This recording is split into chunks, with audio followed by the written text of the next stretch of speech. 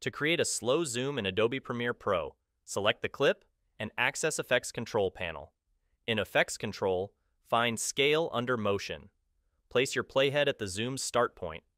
Click the stopwatch icon next to Scale to add a keyframe. Move the playhead to the zoom's endpoint. Increase the scale value for zooming in, which adds another keyframe.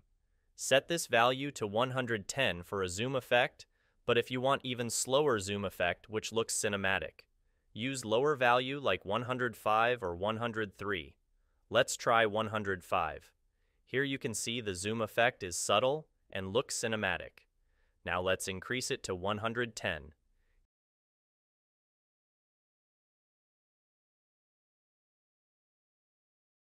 Here you can see it's faster now. For a smoother zoom, right-click on the keyframes and choose Ease Out at the start and Ease In at the end. Preview the effect and adjust as needed.